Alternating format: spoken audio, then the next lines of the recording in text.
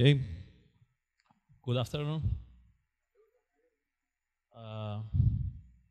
Today, or better now, we are going to see easy setup of IP-based CAPsMAN with link failover and CAPsMAN. Some words about me. My name is Georgios Argyrides. You can call me George, it's easier for you. I came from South Europe. Probably you don't know my country, but I can show you on the map.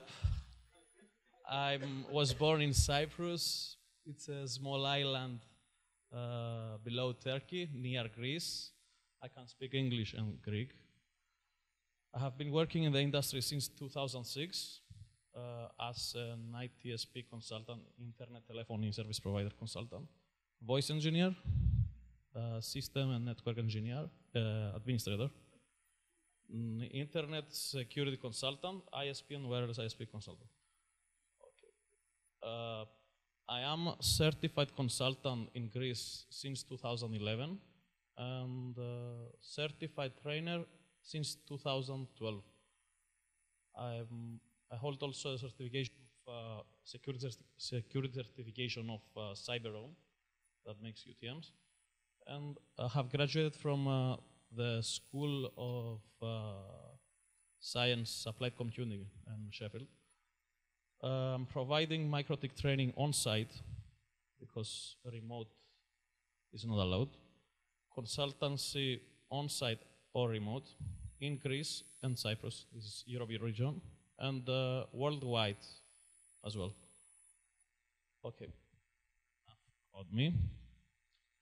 This presentation objective, first thing, we are going to introduce the IP-based CAPsMAN even for new users. There are many presentations about CAPsMAN, but there are many features explained and people are getting confused even, especially if they are new users. So we are trying to make an easy setup. At this point I have to thanks Aldis for some of the slides. And then we are going to a small routed network. We are going to set up a small routed network using a routing protocol. And the CAPs communicating with the CAPsMAN by redundant connection. So if a connection fails, the CAP will communicate with the CAPsMAN by an alternative path, secondary connection. Monitor of the CAPs, you can get a notification when it goes down. Something that is important. Probably if you run a small wireless ISP and you are running 10 base stations, one base station can have 50 users. If it goes down, you receive 50 complaints. You have to know it before your customers, right? Do you agree? Okay. It's not funny, right? Well, yes. Okay. Okay. So, features of CAPsMAN, it's centralized management of router OS access points.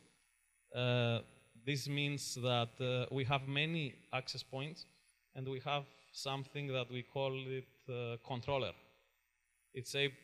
Other brands may call it controller.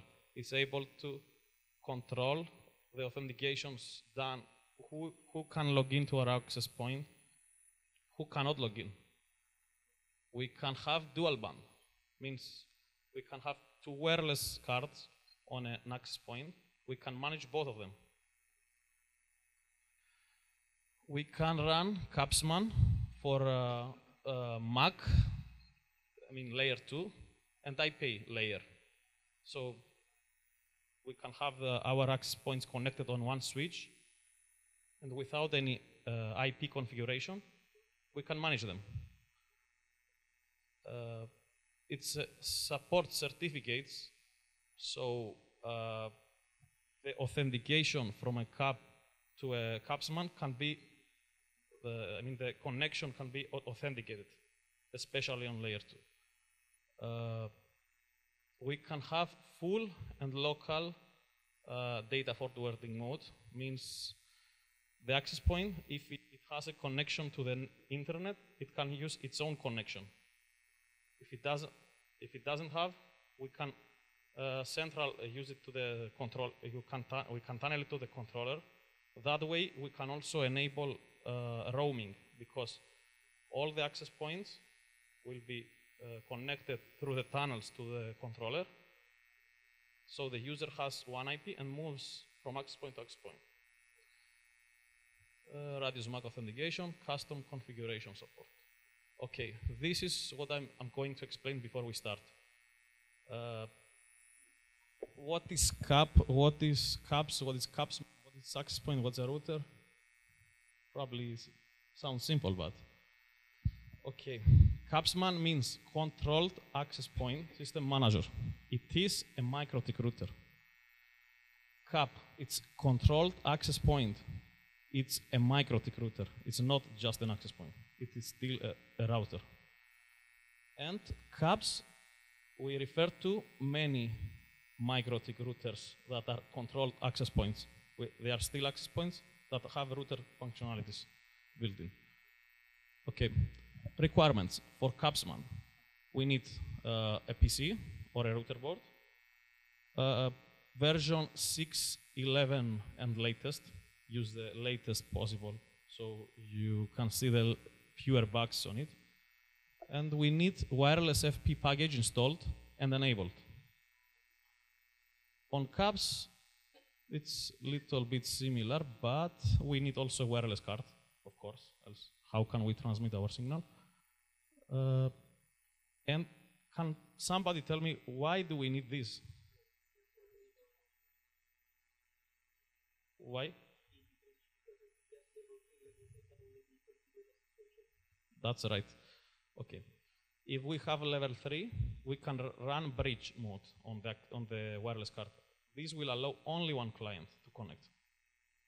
If we run access point bridge, we can have many connects on it. Okay. CAPsMAN version 1 and version 2. From 6.23, that is the current version, if I'm not wrong, until yesterday. We have version 2 of CAPsMAN. We can see improvements, some new features, and probably we are going to see more and more improvements.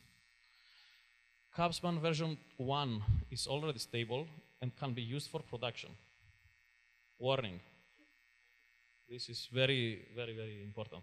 If we use CAPsMAN version 1, is not compatible with version 2 CAPs, and vice versa. And we have to take a decision here. Either upgrade everything or downgrade everything to version 1 or version 2.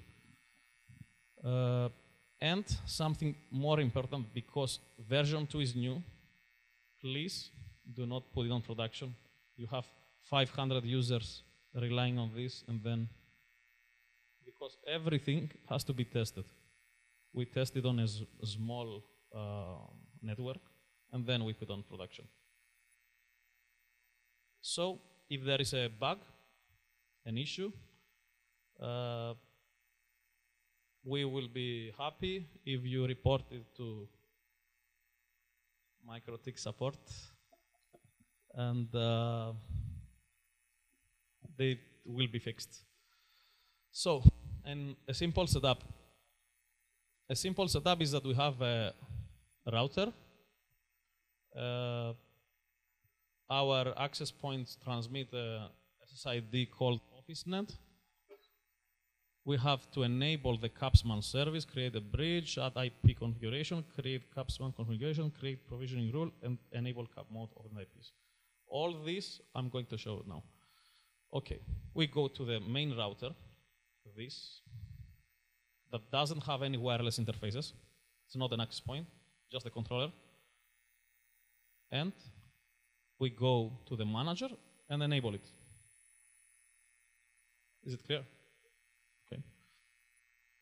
So we have to create a bridge. Why are we creating this bridge? Anybody? Why are we creating this bridge? Okay. We are having a controller, right? The controller will have our network, the LAN, the office net, not LAN. And we centralize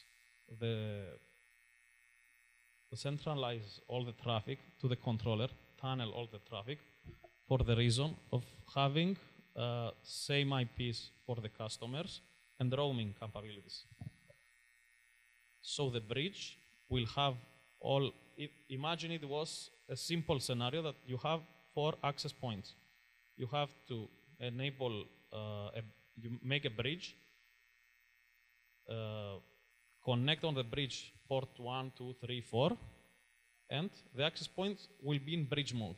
So anybody connects to any of the access points will be able to see anyone. Right? I thought somebody. Okay. We create the bridge, we name it Office Net. We add the IP address like we add the IP address of the local network of the router. We add a NAT rule, so we have to masquerade, we have to hide our network, our private IPs, and show only the public IP, so they can communicate with the public internet, and add a DHCP server. Okay, maybe this is not very understandable for the new users. Does anybody have any question? Okay, let's say that we have an access point, RB751U, right? We have to, when we want to make an access point run on the WLAN 1, we have to add the IP, add the NAT, masquerade. We have to create the DHCP server, and probably also add the default route, so we can go to the internet. Okay. On the CAPsMAN, we created the configuration for the bridge. And now we have to make configurations that our access points will use, the CAPs will use. We give the same name, Office Net, SSID Office. We choose the country, so we use the channels and transmit power that is allowed by the regulations of our country.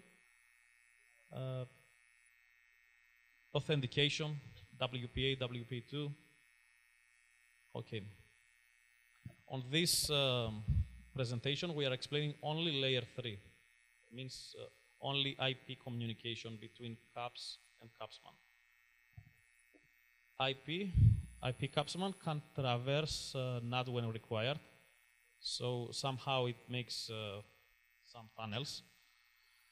The management connection between CAP and CAPsMAN is secured using DTLS, but the client data traffic is not secured. So we have to create IPsec or encrypted tunnels like SSTP or whatever you prefer.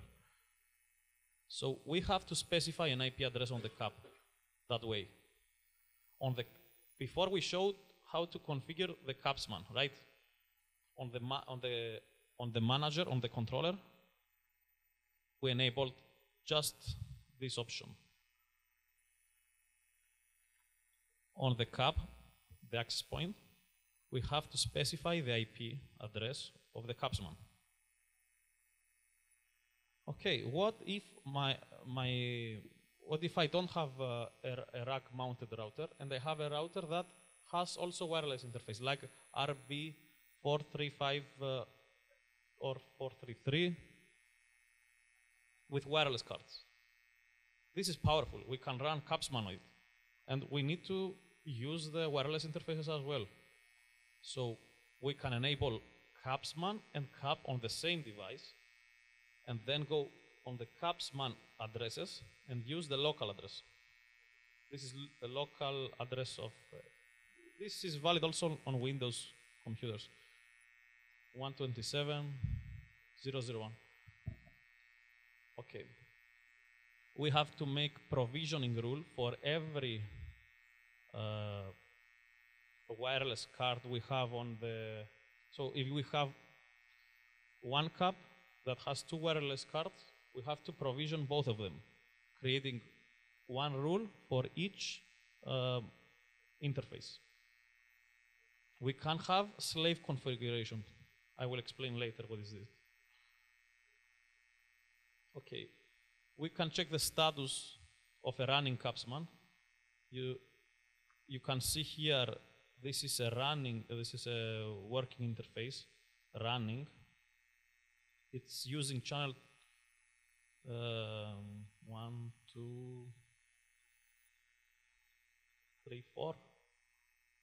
Okay, no, yeah, channel 4, and it's transmitting on G and N protocol at 30 dBm, and these are the rates that are being used. And the CAP, you can see that WLAN 1, the wireless card, is disabled, but it's managed by CAPsMAN. So don't be scared when you see the wireless card disabled. This is how it should be. The manager is responsible for that. Okay, on the registration table, if you have a single access point, there is a registration table. If you have a manager, controller for your network, you will see all the registrations of the end user's clients. You can check where are they connected, what is their signal, the uptime, everything like you had on the access point. You can manually provision an interface, and this is required when you have already configured a specific CAP. You have to remove the interface and initiate the provisioning command on the CAP. Okay, on the remote CAP, you can see MAC IP address. In our case that we don't have MAC, we have always IP address, router board model, serial number, router OS version, system identity, main wireless MAC, and the state of the CAP. State running. Radio count. What does radio count mean? How many wireless cards does the access point have? So some access points have more than one wireless cards, and we can use dual band or maybe triple band if we have a third band. Okay, we can create a static CAP interface. So interface name or setting does not change after reboot. When we reboot the router or make a change, the dynamic entries that it created, they will change names, they will change values. So if we set a static rule, it will override any dynamic rule. Before I was talking about slave. Remember this, slave configuration? Okay, this is the way that we can create virtual access point configuration. What does this mean? One access point can have more than one SSIDs, and each SSID can serve a different network. This network is for our guests. This network is for our VoIP phones. This is for free, I don't know. You can define it. Or what you can see is in many countries, you can go in airports, you can go in public places. They use the same infrastructure, multiple providers. So you can have 4 access points, and then you can have 4 operators delivering service using the same infrastructure. You understand, right? Okay. So how do we do this? We create a new bridge.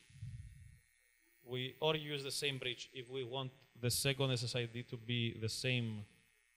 I mean, we can have guest and guest 2, they can be the same, but we can just give 2 names.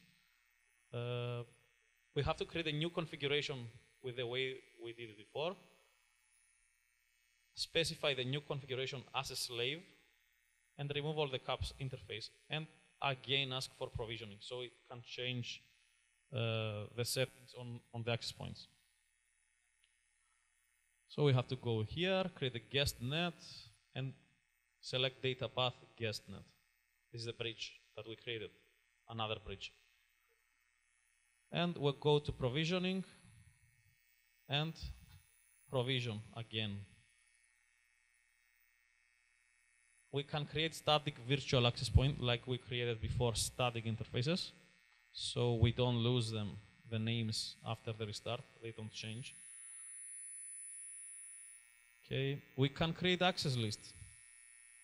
We can say this guy with this MAC address will not connect on my network. This guy with this MAC address will connect. In this example, we will allow everybody that has Apple devices to connect. How we do this? How do we do this? The MAC address is defining the first numbers are defining the manufacturer, and the rest are 0, with a similar way that we use subnet mask 192.168.0.0/24, and we can take a range of IP addresses. This way, with FFF and 000, we can take the range of MAC addresses. And another rule that all devices that are not Apple devices will go to the second rule and ask for the Radius server. If we have a Radius server, we'll ask the Radius server, what are we going to do with the rest? Okay, this configuration overrides. If we create a channel, it will override. I mean, it's the priority of the configuration. What is more important? Interface overrides the channel and configuration setting. So interface is, if we set frequency here, whatever frequency we set on the channel is ignored. And similar with the channel width and similar with any other values. Okay, we said something about the communication from the access point to the manager is using DTLS encryption. We have to use the certificates for that. This way, we enable it on the CAPsMAN, and this way, we enable it on the CAP on the access point by choosing request and enabled. And you see the result here. Okay, about transmit power, we have to set the antenna gain before we start to configure anything. We have to go to the CAP and say that this access point has an antenna connected on it that is 6 dB. And the country regulations, like Philippines, in Philippines is 1 watt, so the maximum power to be transmitted is 30 dB. So it will use the 30 dB. It will decrease the 30 dB by 6 dB, that is the antenna.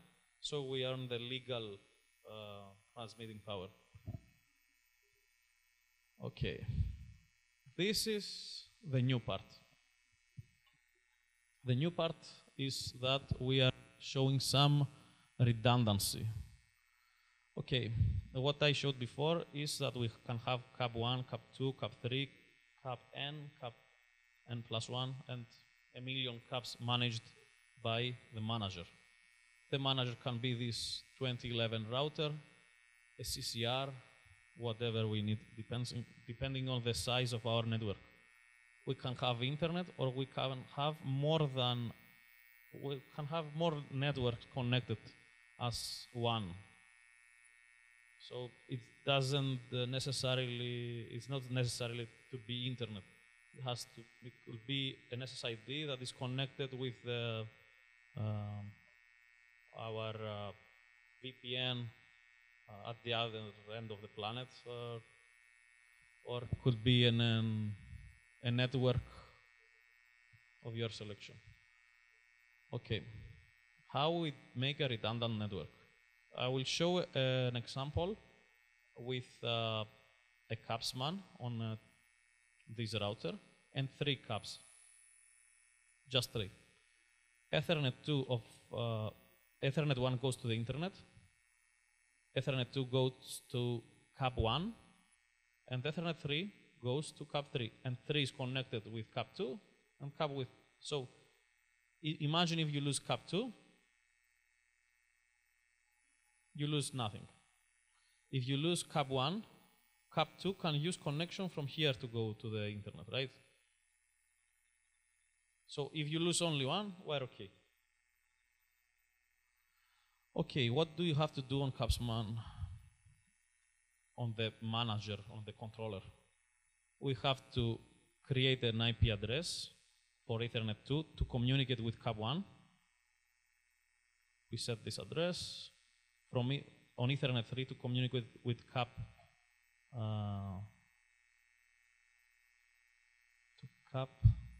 no, this is wrong. This cap should be cap 3.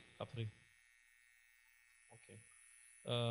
With cap 3, and create a bridge interface and add IP address on it. Why are we doing this? Why did we create the bridge and configure this address?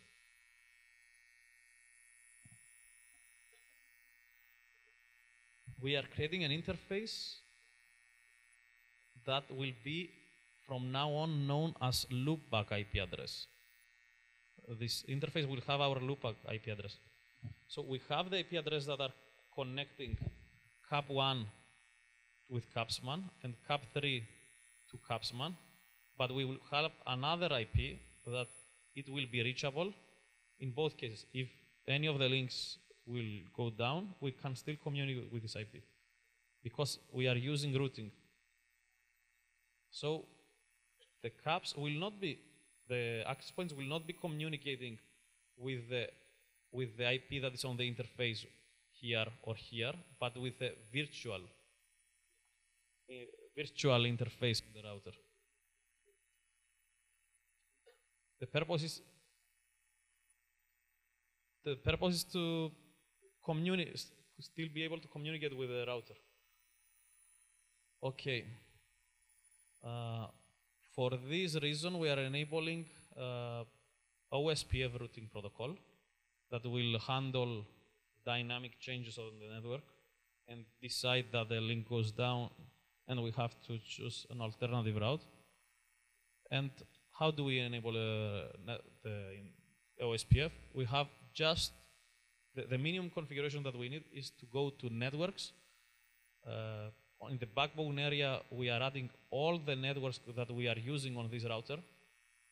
The networks are this, the Ethernet on the Ethernet 2 and on the Ethernet 3 that is communicating with cap 3 and the loopback IP. Okay. Similarly, we have to do on cap 1, add IP addresses for Ethernet 1. This is RB751U or RB951. So it has 5 Ethernet, right? And 1 wireless. We are using Ethernet 1 and Ethernet 2. Cap 2 is a MAP, and this is MAP. So all of the access points that we used have at least, this is the requirement, we need to Ethernet. Else we cannot continue this network. If we use the access point, the CAP, that is for the ceiling, we have only one Ethernet. So we cannot make this ring topology network. So similarly, no, we have to add the loopback interface also here. Why are we adding loopback here also? The same way that if CAPsMAN, this manager, loses this connection, we have to be able to communicate on the address that is a virtual address and not the address that is on this link. For this reason, we need to have loopback IP for the CAP1. So we are adding these networks too on the OSPF, the network here and the network here, and the loopback. Similarly, we do with CAP2. Similarly, we do with CAP3. And now the third part is to monitor the CAPs. This is maybe more interesting for the more people here, more guys. So imagine we are in a hotel, right?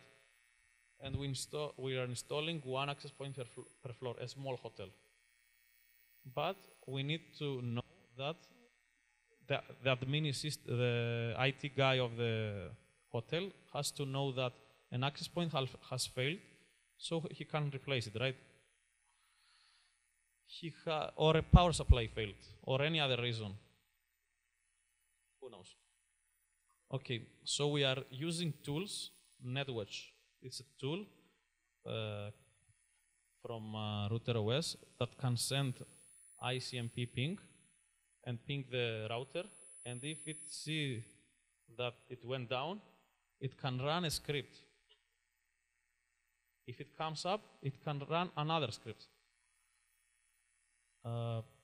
You can use the loopback address that we have defined before as host. So we are not monitoring the link number 1 to the CAPsMAN, but we are monitoring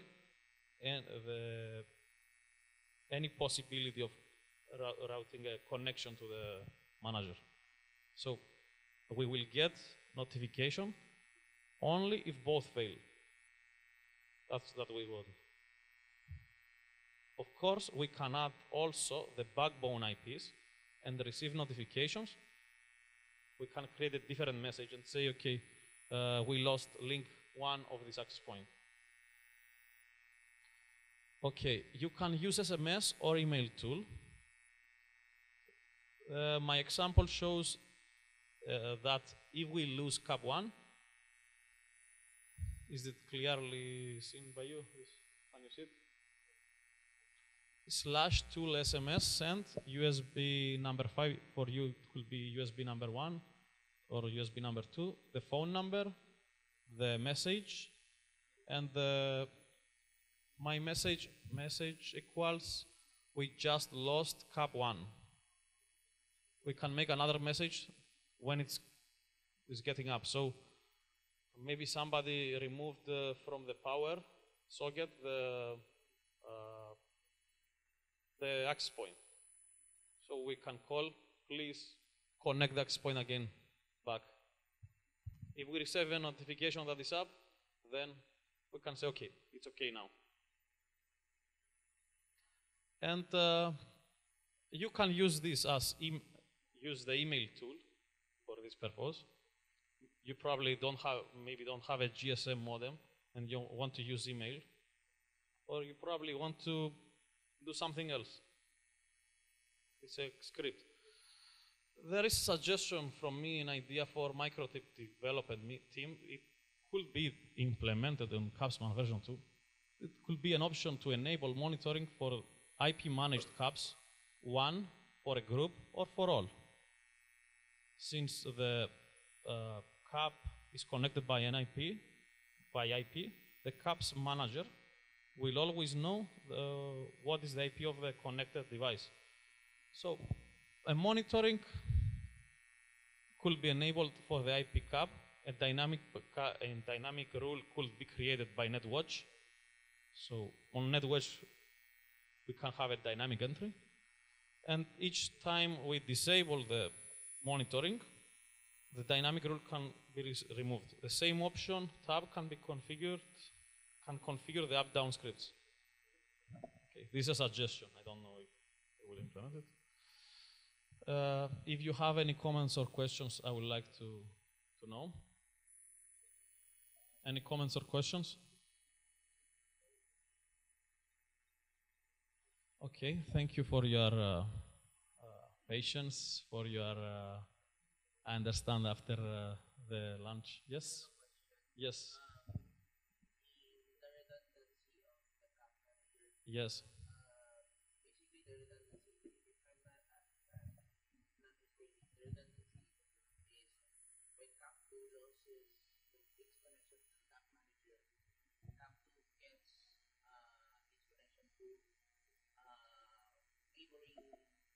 Yes, all the CAPs, in this case, we use the CAPs as routers.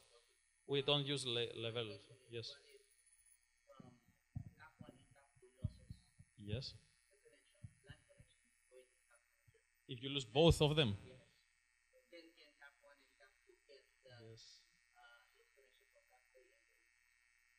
Wait. We are here and you say that, okay.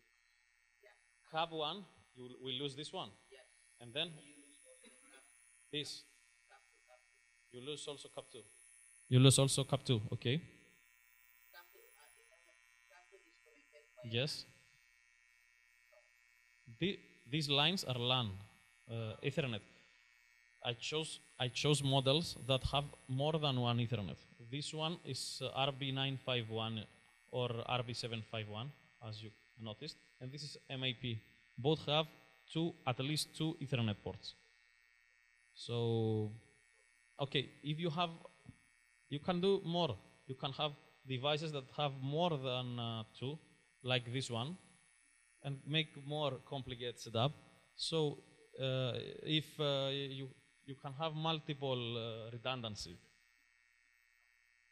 Depends on you, how much you want to invest on the equipment and how many cables you want to have. So, okay, any other comments or questions? Okay, thank you. Enjoy the rest of the month. If you need any help, a reliable partner, just contact me for training, certified training in Greek, English, consultancy, solutions for existing or new wireless ISPs, telephony, custom network telecom service solution.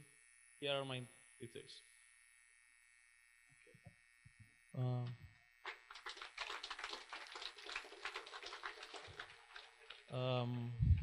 Inviting the next presenter.